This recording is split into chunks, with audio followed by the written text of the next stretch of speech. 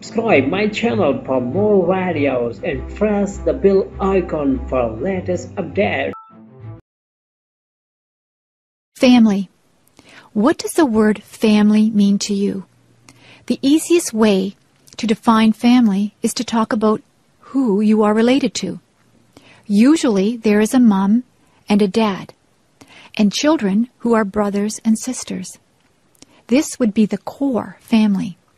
Then there is the extended family, which would include grandparents, aunts and uncles, cousins, nieces, and nephews, and in-laws.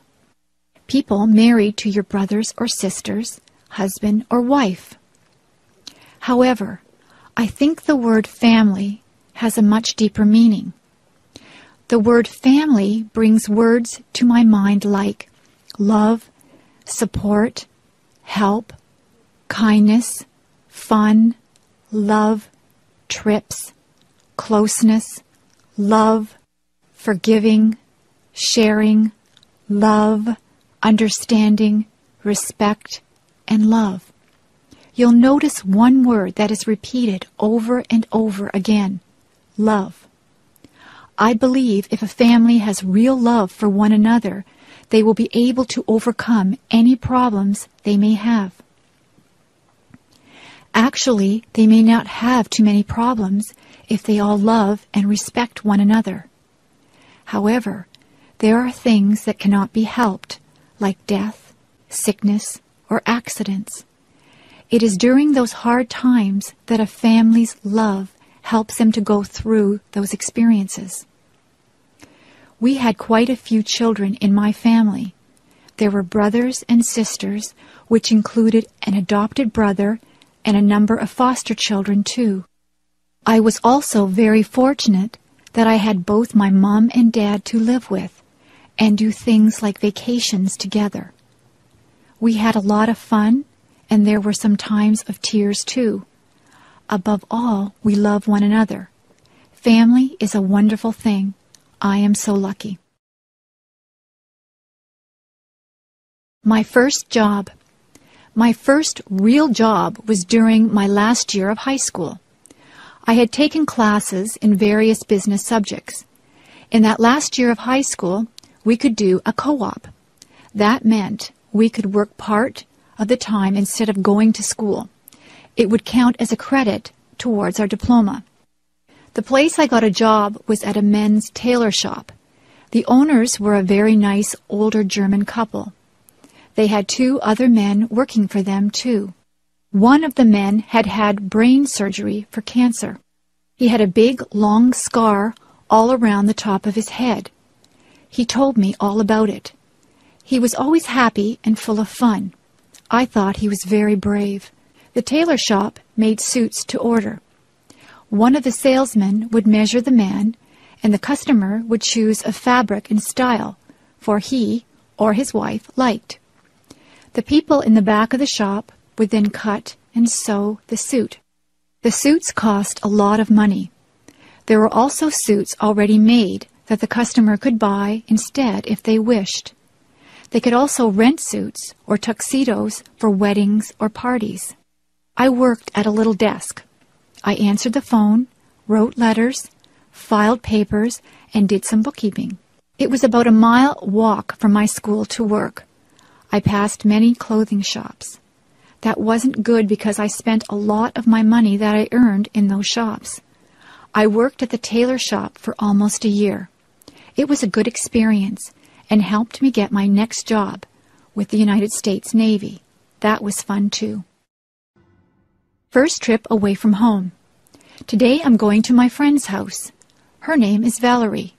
This is going to be my first trip away from home without my parents.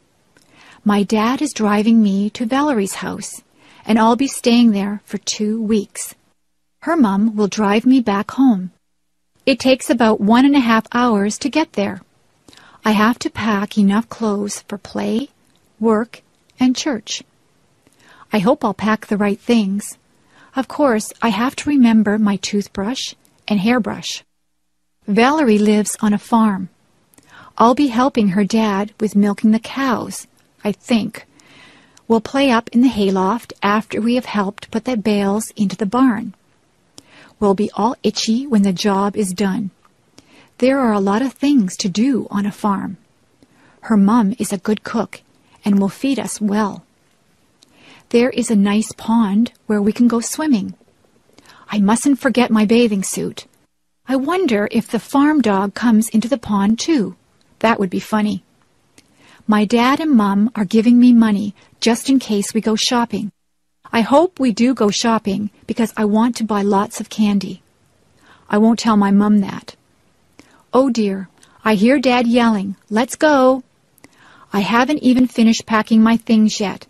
I guess I better stop writing this now and get busy fast. Bye. My job.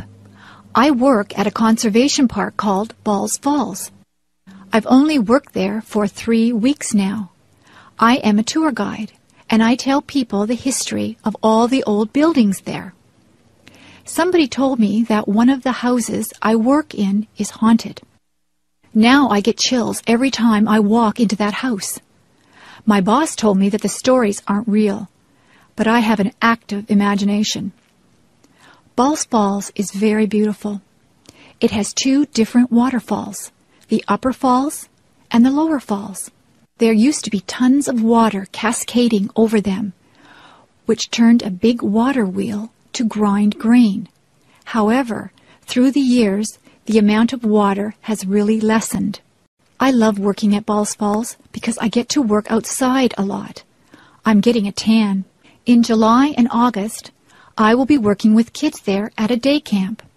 I am getting ready now, making different crafts and thinking up fun new games to play. I can't wait to start working with them. I think that will be the best part of the summer. I will be going to work tomorrow. I usually have to work from 9 a.m. to 4:30 p.m. I also like the people I work with. They are very nice. Come to Balls Falls and I'll give you a tour. My hobby. Let's see. Today I might go fly a kite, or maybe go for a swim. It is hot outside, and I don't know what to do. My mom tells me that I should do something that I like doing on hot days. Since our house is nice and cool, I guess I'll stay inside and work on my hobby. My hobby is something that not a lot of people do. I make and collect bookmarks. To make my bookmarks, I use stickers and special art pencils to draw. I buy the stickers at a mall, usually in a card store. The art pencils are bought in an art store. To make the bookmarks, I start with a piece of paper. I measure out how big I want the bookmark to be with a ruler. I once made a bookmark so big that it couldn't even be used in a very big book. After I measure it, I draw lines so that I can cut it straight. Sometimes I use fancy scissors that cut zigzag or frills. Then I start to decorate them. I like to draw cartoons and flowers on my bookmarks. Sometimes I even put real flowers on them. A lot of the time I write little sayings on the bookmarks. I like to give my bookmarks to friends and family. Sometimes I even sell my bookmarks to people. I like my hobby. I can draw whatever I want on the bookmarks. Maybe sometime in the future, I will be a famous bookmark maker and even have my own store. If I had $1 million. If I had $1 million, I'd travel the world. I would go to the highest mountain. I would swim the deepest sea. I would probably buy a lot of clothes because I love clothes. More than anything, though, I would want to visit Ireland. I want to see the rolling hills and the green, green grass that everyone talks about. When I think of Ireland, I think of where my family came from many years ago. I am almost all Irish, and I would love to see my family over in Ireland. If I had $1 million, I would buy a Mustang or a Pontiac Sunbird car. I would buy a nice house with a big backyard and an outdoor and indoor pool. I would love to take my family wherever they wanted to go. I would buy them wonderful presents, too. However, I know that money does not buy happiness. It does not buy you friends or family. It may bring some happiness only for the moment, but in the long run, your family is what will be there for you if you love them and are there for them.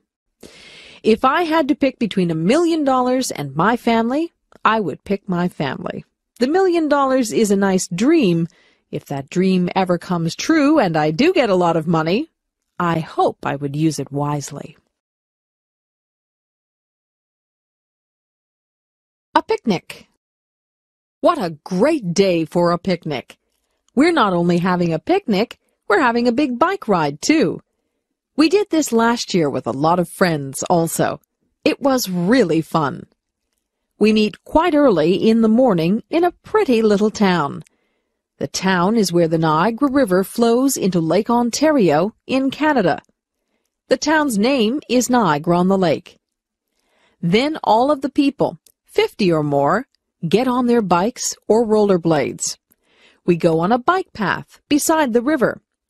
The path we take is about 11 kilometers or 6 miles long. There are a lot of people using the path, too.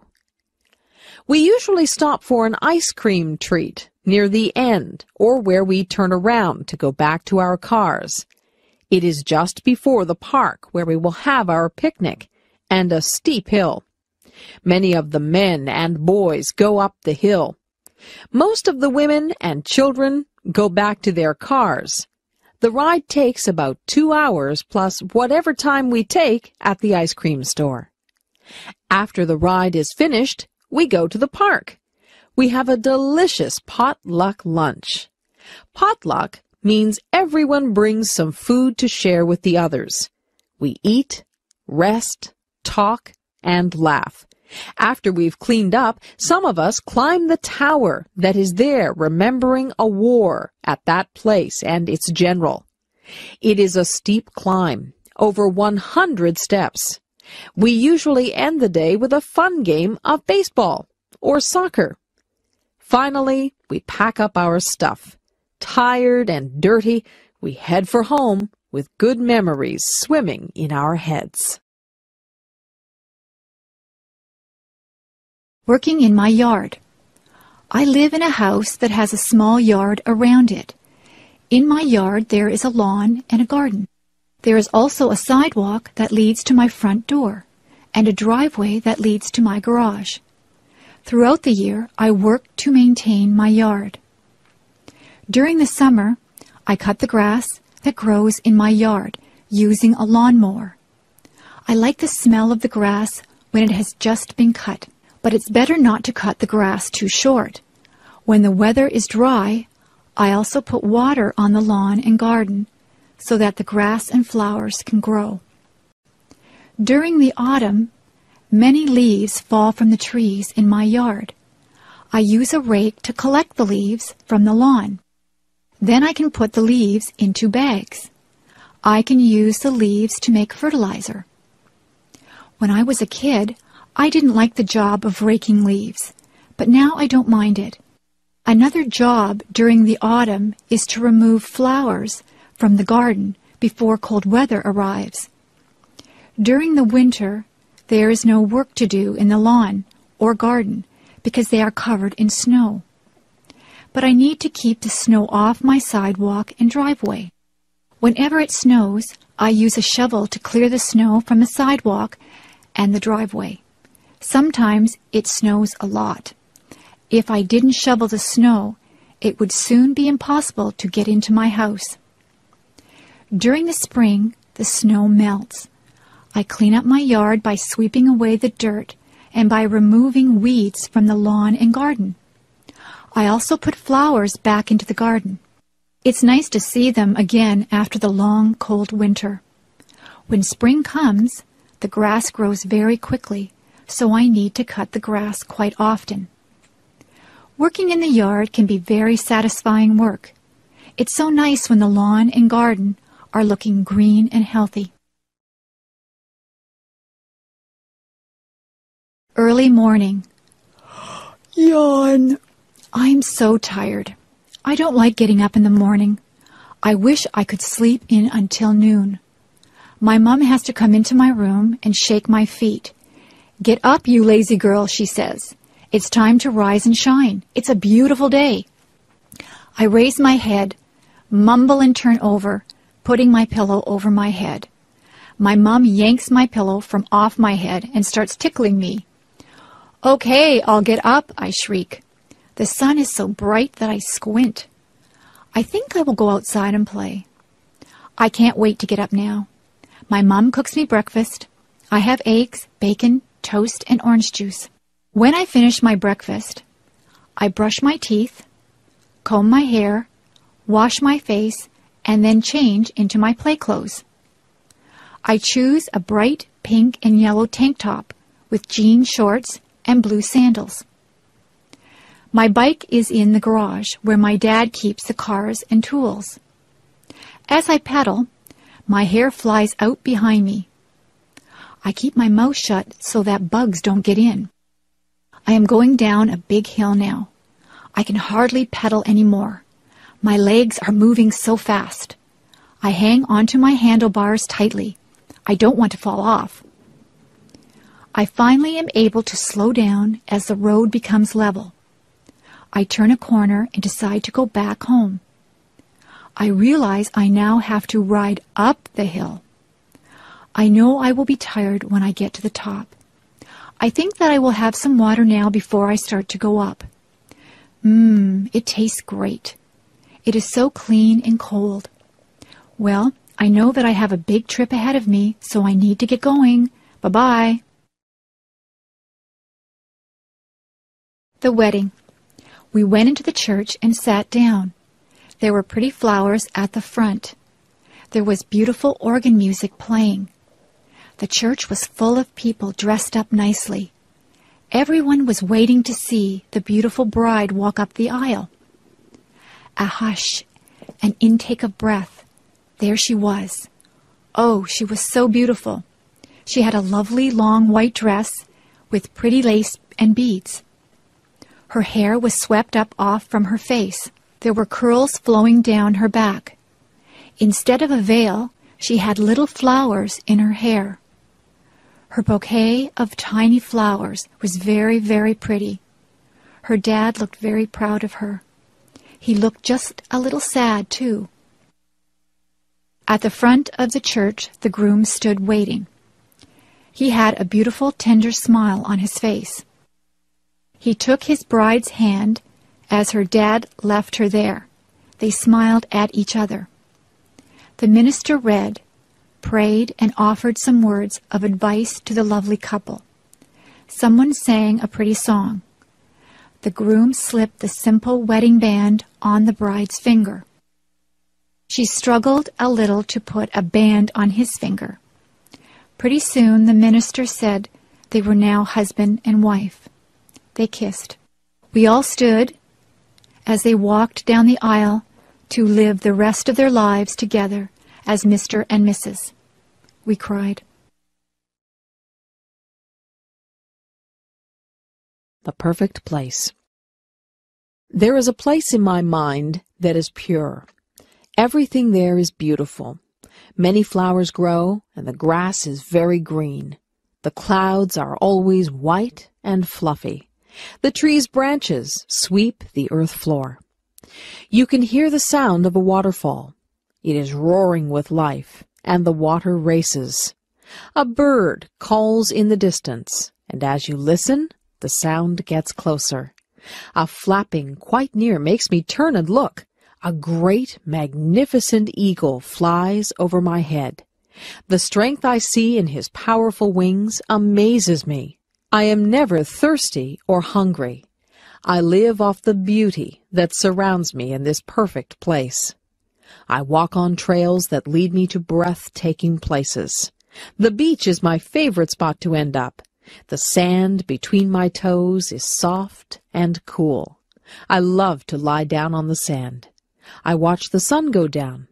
Sometimes the sun is a brilliant orange. The world seems like it is on fire.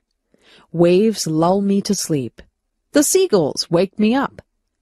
In this perfect place I have learned so much. The animals and their homes are so precious. I have learned to respect the animals. They were here first. The sounds, smells, and sights are too perfect and full of life. There is no war here, no anger or stress. I don't have to worry about pollution or destruction. My perfect world exists only in my head. Maybe if we all work hard, my fantasy can become real. Visiting the zoo. When I was a kid, I always enjoyed visiting the zoo. My family lived far away from the zoo, so we didn't go there very often.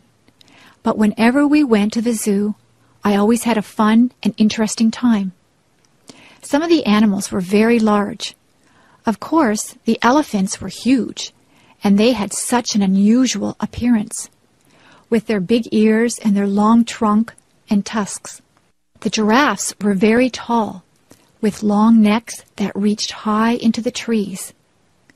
Some of my favorite animals were big cats. The lions looked very powerful, with their big teeth and paws.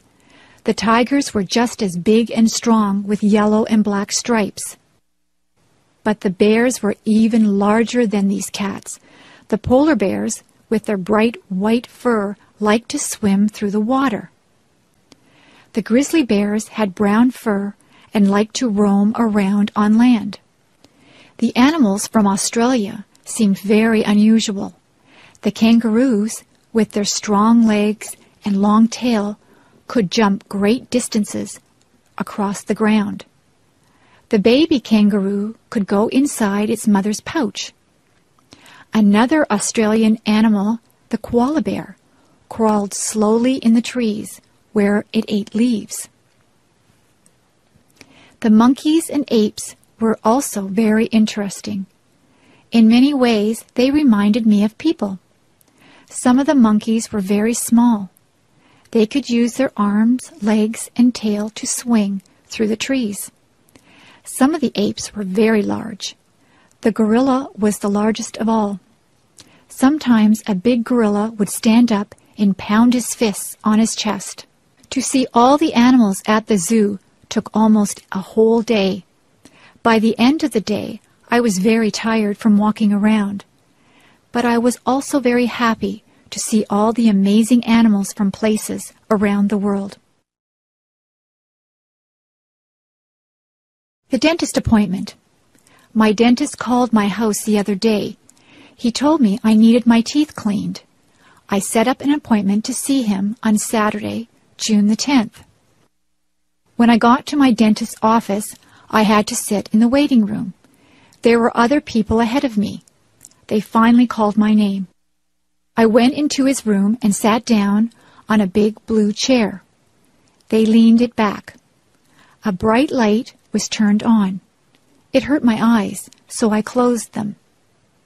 My dentist asked me to open my mouth. I did. I thought my mouth was very big, but he told me to open it even wider. Soon he began poking around to see if I had any cavities. He flossed my teeth and put fluoride around my teeth too. The fluoride tasted like bubble gum. I had to spit into a dish-like bowl. It squirted out water. My dentist kept asking me questions. I couldn't answer because there were weird tools in my mouth. When I tried answering back, he seemed to understand, though. His helper came into the room. She asked me to open my mouth again. I had to clamp down on something that felt like rubber. She put a big camera-type machine right next to my cheek. She did this on the other side of my face as well. They took 2 pictures of my teeth. It was really cool. The dentist told me my teeth were perfect. I didn't have any problems. I could go home. "See you next year," he said. Daydream. Little Annie was very bored one lazy afternoon. She had nothing to do. She had already played with her brothers in the sandbox and had tea with them and her dollies, too. She had baked chocolate chip cookies with her mom, and even tasted one. They were very good, she thought. Now Annie was trying to figure out what else she could do to pass the day away. Little Annie decided that she would go to her favorite spot in the world, the green, grassy field full of daisies beneath the great oak tree. She took a red and white blanket with her. She laid it down on the ground, and then she lay down on it. She lay there looking at the clouds, fluffy and white. She saw bunnies, huge gray elephants, and scary-looking crocodiles. Soon little Annie was drifting in and out of clouds and reality. The clouds started dancing with her, begging her to come and play. She got up from her blanket and joined the clouds. They flew over rooftops of all of the village people, swam with the fish in the lake, and said hello to all of the birds that they passed by. Little Annie was having so much fun. The clouds had formed into a chariot, so little Annie could drive if she wanted to. She drove over a rainbow that was bright in the sky. Then she shot through the branches of her friend's spruce tree. Annie suddenly came to a stop. Hearing someone call her name, Annie looked around. She blinked once, twice, and finally everything came into focus. Her brother was tugging at her leg, wondering why she was staring into outer space with a big grin on her face.